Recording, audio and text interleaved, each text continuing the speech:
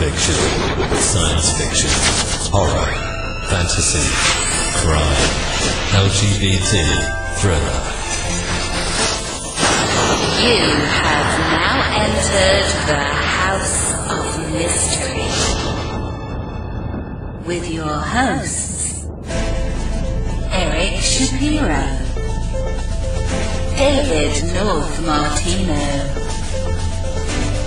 John Copenhaver, and Al Warren. Heard on KCOO 106.5 FM Los Angeles, 102.3 FM Riverside, and 105.0 AM Palm Springs. Well, welcome back into the House of Mystery. I'm Al Warren. Mr. Dave Martino is in the house. In the house? In the basement of the House of Mystery. Yeah, practicing his karate. Yeah. Jump-starting people's cars. Yeah. Oh, boy, what a good man. Yeah, well, my wife's car, I was driving my wife's car, and it died. It's so cold. Maybe you need to buy her a new car. I know, you're right. You're cheap, I'll tell you. I'm terrible. She should have a 2024 car. What are you doing? I know. You know, big famous radio guy. Oh, yeah. Can't buy her a nice new car. So, I tell you. Don't give her any idea. I'm going to text her and say, oh, no. I'll just say, well, what's going on here? I know you will, too. How come you're driving that old piece of, garbage there? What's going on? Where's it's like 2017. Well, where do you spend your money? Oh, my God. Cheeseburgers. Yeah. Cheeseburger. Yeah. Wimpy. Yeah. Well, anyway. Well, so now we are going to be talking to a writer, and he's from the other side of the world, even though the world's flat, so I don't know how that works. That's right. So he's not really down under. He's just lower right, I guess. I don't know. Anyway, so now his newest book, Halifax, Resurrection, and it's the Dr. Jane Halifax series, Book 2. So Roger Simpson, thank you for being here. Thank you for having me.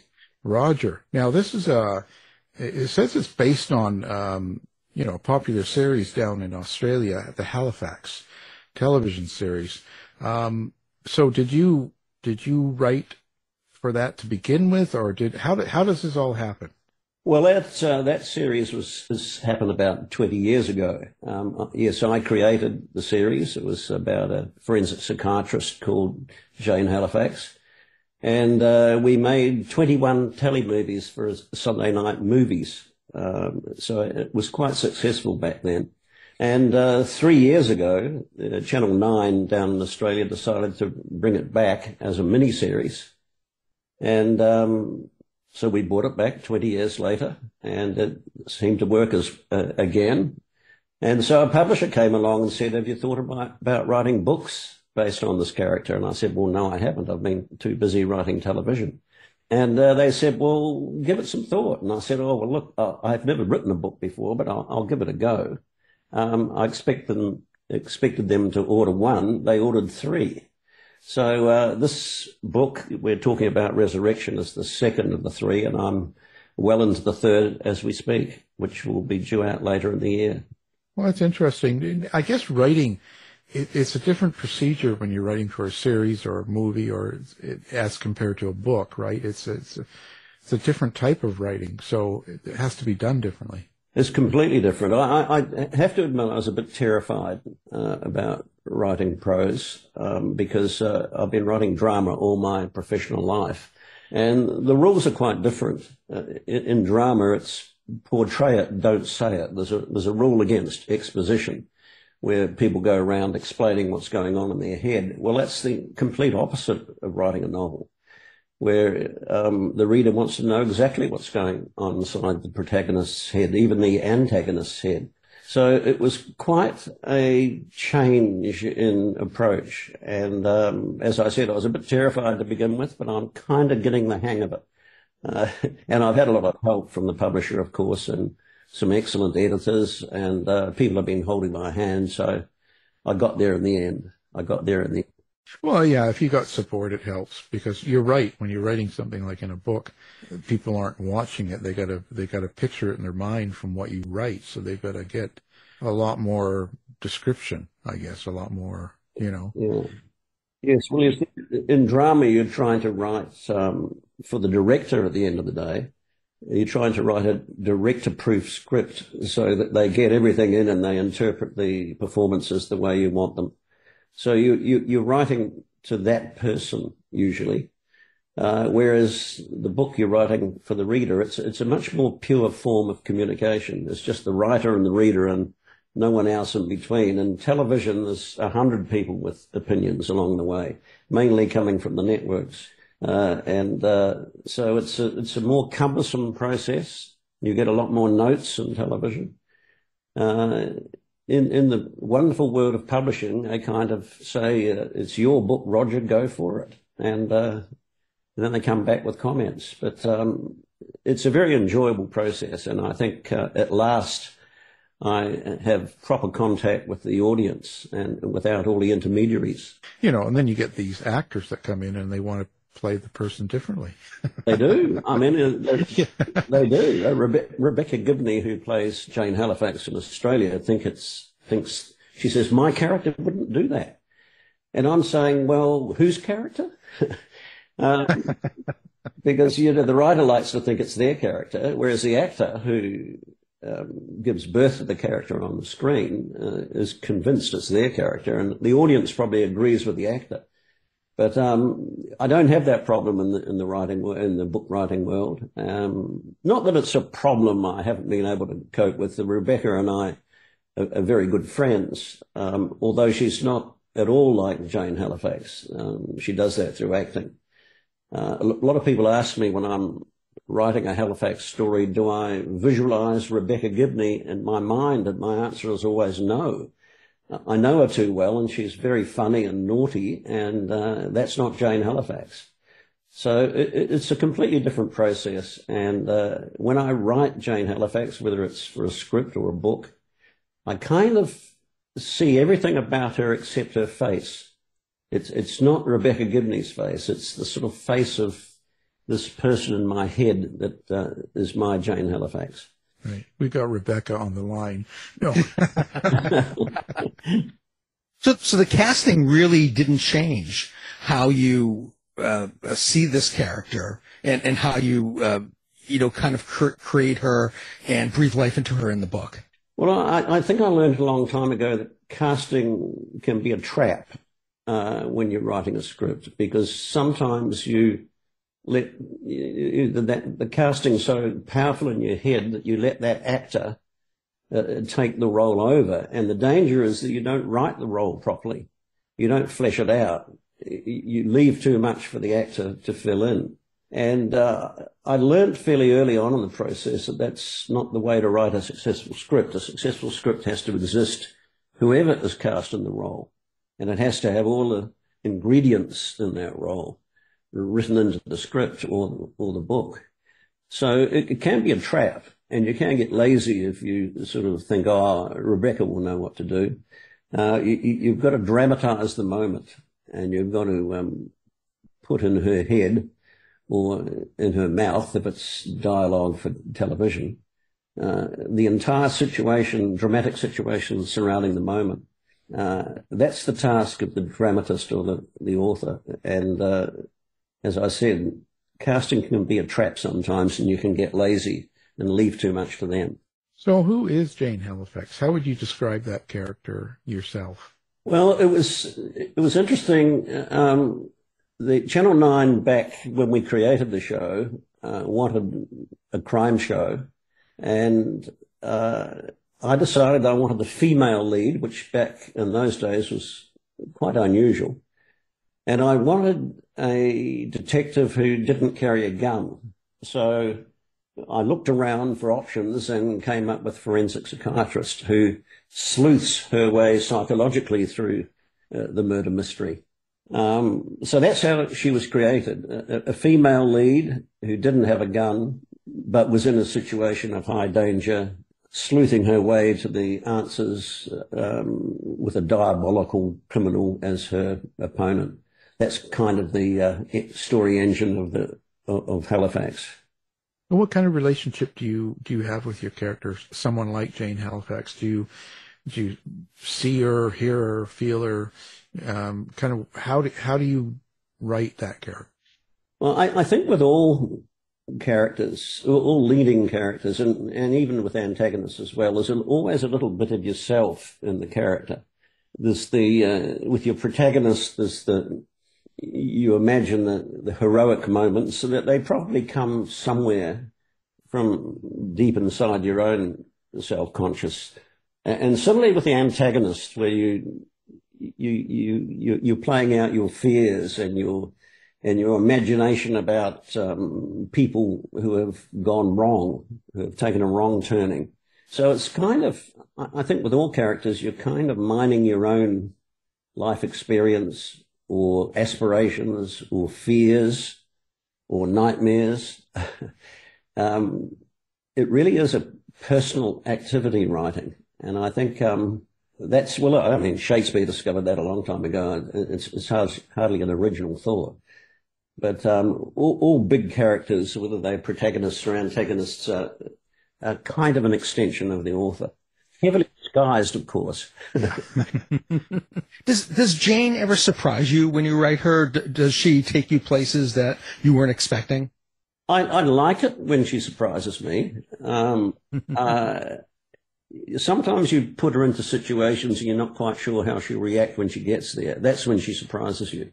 You think she will, she usually has to talk her way out of a sticky moment, because, as I said, she doesn't have a gun. So it's kind of, it can surprise you, because if the situation is threatening enough, she's got to be very creative to find a way out of the problem. So she can surprise you, and that's the magic of writing, I guess, is that when you set up the situation, you plot the story, you know where you're going before you start. Well, you think you do, but when you get into the actual scene or the actual chapter, that's when the surprising things can happen. When you put the ingredients together and the sparks go off. Do you know ahead of time, like when you're writing a series or a character like this, where there is a series involved? And like you said, you've got 3 books to do. Do you kind of know what you're going to do with the character over the 3 books ahead of time and kind of fill it in as you go, or do you just play it as it goes? Well, I do. I'm a bit of a structuralist, and I do like to know where I'm going. And I was lucky enough to meet Bill Link many years ago, the creator of Columbo. And his advice was, don't leave home without an ending, Roger. If you haven't got an ending, they're going to throw the book against the wall or throw a boot at the television set. Because with suspense, it's all about where you're taking the audience. They're trying to figure out, as you are, who the actual criminal is along the way and why they created, why they did the crime. But it's got to be a pretty surprising ending, or they'll be very disappointed, because it's all about the ending. And a lot of murder mystery writers plot backwards. They start with the ending to make sure it's going to be a satisfying end to that journey, and then they plot backwards from that. Beginnings are easy. Beginnings are comparatively easy, because any dramatic situation with enough question marks around it is going to be intriguing. But it's the ending that the audience will judge the entire production on. If it's a good enough ending, if it's a satisfying conclusion, if the piece of work has actually ended up saying something important about human nature or humanity. So I plot very carefully before I start. I ask myself 2 questions. Why am I writing the piece in the first place? And then the second question is, and where is it going to end up? And will that deliver the reason why I'm writing it in the first place? So those are my 2 big questions. Well, how do you keep track of continuity in the book series? Do you have a series Bible? I don't know if you have a series Bible for the TV show itself, but sometimes people use that. Sometimes they have another way of of keeping track of these things? Do you have a certain process? Well, I have a couple of documents on the go. I have my narrative outline before I start, and then I have what I call it is a running storyline, which records what I actually do as opposed to what I plan doing. And that becomes more and more important as the book proceeds, that you keep track of what you've written. Because sometimes you lose track of your original intentions along the way, and you've got to keep both documents going, or you can't remember which one you've done. You know you've done one of them, and you're not sure which. So there's a lot of tracking, especially with a highly detailed sort of murder mystery plot. There's a lot of tracking that takes place, and so the original narrative document that you start off with gets progressively replaced by this running storyline, which is a sort of an up-to-date summary of where we're going. How do you handle writing a female character and getting the intricacies correct with a female? Now, this is an interesting question because I get asked it a lot, especially at book launches when a lot of women sort of cross their arms and say, what makes you think you can write a female character and get inside her head? And my answer is usually, well, if I was only restricted to male characters, it would be a pretty grey and ordinary world. So, you can't restrict yourself to, one gender or the other. And if you're going to write drama about men and women, it's going to be, you're going to have to write both characters. You're going to have to write all genders. Otherwise, that's the world we live in. And it's not that difficult to project yourself into the mind of your character, whatever their sex. It is difficult on one level, but it's not difficult on another level. It's difficult in that any new character is an unknown entity. It gets easier when the character becomes more and more established and you're writing somebody that you think you know and that you can anticipate what they will do and think. But I don't think their gender matters. I think good writing is, once again, I'll quote Shakespeare. I don't think his female characters are less than his male characters. Now, so in your stories, is there a subtext or a meaning or something else lying underneath the entertainment? Yes. I guess the subtext is kind of why you're writing the piece in the first place. You're not just writing a story. Behind the story, there's something you're trying to say. In the Halifax series, it's something about Jane's search for humanity, even in the midst of the most appalling crimes. She's looking for the humanity that explains the crimes to the reader. She has to put a terrible serial killer into some kind of context to explain why they are the person they've become. Because unless she can do that, the character can't be understood. And life doesn't make any sense to Jane. She's looking for answers all the time. She's looking for the humanity behind even the most terrible crimes. So I think that's the big question behind any piece of writing, is that why are you writing the piece in the first place? What are you trying to say beyond the storyline?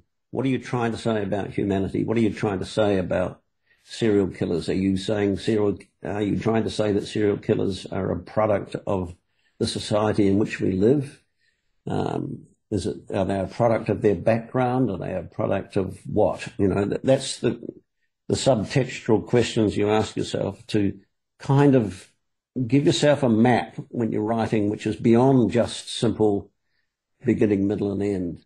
It's kind of why you're writing in the first place, what you want the book to say to the reader. Yeah, and so what is it you hope people get out of the books then when you write them? Just entertainment?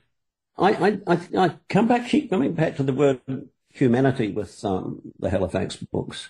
Of course I want them to be entertaining. I want them to be a puzzle that the reader's trying to solve alongside the writer. but I want Jane to find, especially in a world of darkness and crime, I want her to lead the reader to a human resolution. And even with a terrible criminal, to find some kind of peace and resolution in the horror of it all. Does that sound a bit highfalutin? No, it's good. Yeah, no, it's understandable. Yeah. So now the violence and the action, how do you keep it going, and how do you write your violence? Are you careful? Are you thinking about how you're going to write it? Well, this is a strange admission for me to make, but I'm a bit squeamish about violence, especially violence involving women. Most of my victims tend to be men. Well, there you go. And I think they can take it. I think men can take it. But I get very squeamish when the victim is female. And I think that female victims can often be an easy option. But I think they suffer enough in the world, and they don't need my books to make their lives any more appalling. So I can't think of many female victims I've had, which may make my books and TV shows predictable. I don't know. I haven't really asked myself that question before. I hope it doesn't. I may tempt the viewer to think that there's a female victim along the way. But generally speaking, I'm squeamish when it comes to female violence against females.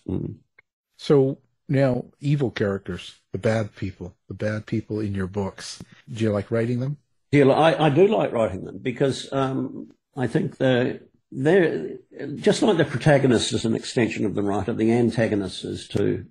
And that you're writing your nightmares or your fears or your disappointment about humankind. And you also want your antagonist to be a formidable opponent for your lead character, Jane Halifax. You don't want her up against somebody who's going to be a pushover. You want to have a formidable opponent for her. And that's Shakespearean too. I know that's the third time I've quoted Shakespeare. but you know, the bigger and more complex the villain, the more interesting the story, because it's a reflection too of humankind. It's not just we're not all heroic. We disappoint ourselves as well. So it's all an extension of the writer, their fears, their aspirations, their nightmares, and their few and far between triumphs. Well, you know, now your character, so Jane Halifax is a forensic psychiatrist. Yes. So how do you tackle writing that to make it sound believable? Do you do a lot of research in that field, or do you have some sources? Yes, I have advisors. In the television shows, I had a professor of forensic psychiatry at Melbourne University who was my advisor for many years. And so I rely heavily on that sort of thing. In this book that I've just written, Resurrection, which is about Jane Halifax, she loses her memory after a terrible car accident. I consulted with a neurosurgeon on that to make sure I got her recovery correct. So I do rely heavily on experts in whatever field I need, whether it's the law or a police expert or a medical expert. I write the story and then I present the story to the expert, and they help me through and say things like, well, I don't think she'd say that, Roger, but she might say this. So I research it before I start, but most of the good research comes in after the first draft, when the expert sort of scratches their chin and often comes up with a better way of putting it. So I do rely heavily on research because I think the audiences are pretty smart these days, and they demand authenticity in these in these stories. The police work has to be authentic. The courtroom scenes have to be authentic, and the medical background totally authentic as well. Yeah, or you'll hear about it on the internet. No? You'll hear about it, or you'll get emails if you do something wrong. Yes, you do. Oh, you do. That's all. That's what most people write about, the mistakes. So you don't like making them at all, but people love to point them out. Yes, I have lots of experts that I surround myself with, which slows the process down a little bit, but it enriches it as well, and they come back with good suggestions too. So it's an enjoyable process. It's better for the story. So do you think about the reader when you write these stories? Or do you have them in mind as you write stories? I probably think about the reader more when I'm writing books than I did the viewer when I'm writing television. And I think it's because I realize I have a personal relationship with the reader. When I'm writing a chapter, I know that someone's going to read that and that that's me and them and no one in between. In television, more often than not, you're trying to please the network, the people who are funding it, the people who have all their editorial input and their script readers and their heads of drama and their buckets of notes that keep pouring in. You get to the stage where they are worrying about the audience and you are worrying about them. What I like about writing books is that the publisher isn't that network person. The publisher is much more benign and helpful. And so you actually are free to think about the reader. And when at the end of a day, when I've finished my 1,000 words or whatever my target is for the day, I read back what I've written. I read it aloud as I think the reader might read it. And I try to communicate with the reader that way. But I'm much more conscious of the reader than I ever was of the television audience. Well, that makes me wonder, too, how far outside of the TV show, the world that you've created for TV, how far can you go or go outside of that with the book? How much freedom do you have, or do you feel somewhat restricted by what's come before on the TV show and the when it returned? Well, there are very few restrictions in the book world, which is what I love, because in television, the big restriction is budget. So you tend to repeat the same locations because that's more efficient. With the book, you can go anywhere you like. And the third book, which I'm writing at the moment, is set in the States, in Silicon Valley, Wall Street, and Hollywood. You simply couldn't afford to do that in a television show. You'd have to decide on one location, one principal location. But with a book, you can go anywhere you like, as long as the story takes you there legitimately and it doesn't feel strained, but it's a natural progression to follow that story. There's a huge freedom in book writing. There's no budget, no budget restrictions. Only your imagination is the only thing that limits it, limits the story. So now, are you doing social media? Do you have like a website? Where do readers find you? Well, they have to find me through the publisher's social media sites because I'm unfortunately not a social media person myself, much to my children's horror. But I'm just not in that world, and so I rely heavily on the publishers. Simon & Schuster's social media in Australia and Blackstone's social media in America and Canada, who are the publishers over there. So they have very active social media sites, and thank goodness for that, because I don't. Yeah, in the world today, it seems to be part of the marketing for almost everything. Absolutely. I think my publishers were a bit shocked that I didn't have a social media presence, but I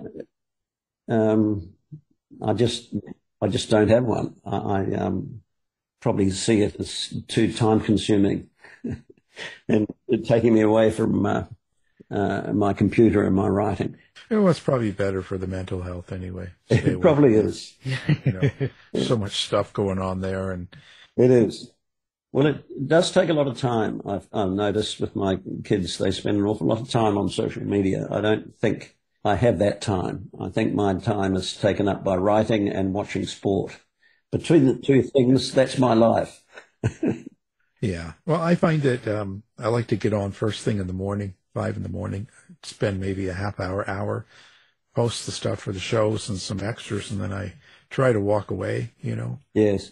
And it's kind of, I'm trying to regulate it that way. And yeah, it's a little bit more sane, but it's easy to get caught up in. It can take away a lot of your time. And I don't know whether I'm that disciplined that I could limit it to a half an hour, because I know when I'm reading newspapers in the morning that if I'm not careful, because I read them online, I read the New York Times, I read the Sydney Morning Herald, I read, the BBC website.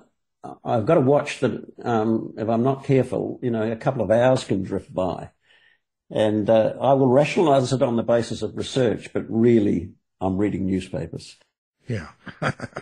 Well, it's probably a little better to read those papers than a lot of what people post online. Yeah, that's true. It's probably more reliable and less confrontational. Absolutely. Yeah. Because people love doing that. So, yeah. So who are your influences? Like, and that's a cliche kind of question, but do you have influences in certain genres of writing or movies or TV? Is there certain things that you're fascinated with? Well, I sort of, I'm rereading at the moment the Elmore Leonard's Western short stories. I don't know if you're familiar with those. I knew him more as a crime writer in the later part of his career. But when he was a young copywriter and trying to break into writing, he wrote a lot of Western short stories, one of which was the Yuma story, which became a big feature film later on. Is it 3:10 to Yuma? Is that the name?